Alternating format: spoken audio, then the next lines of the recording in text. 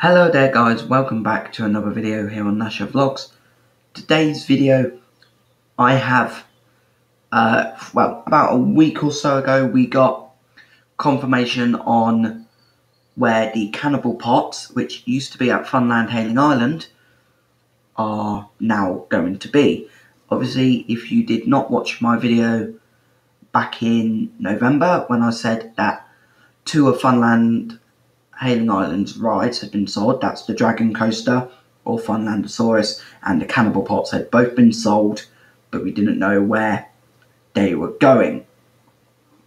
So we've had confirmation where the Cannibal Pots are going. The Cannibal Pots have been sold to Fantasy Island in Southend.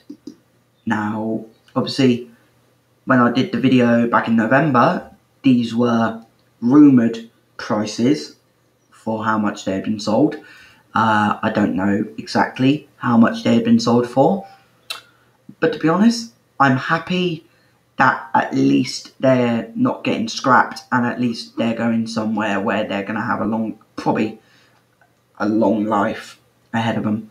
The pots were a really good ride at Funland Hayling Island. And yeah, and it's obviously getting replaced by, I do believe it's been replaced by Viking Boats. So is it a good replacement? Not really, in my opinion. I feel like we could have maybe had another drop tower going, because obviously we did lose the SamFM drop a few years ago.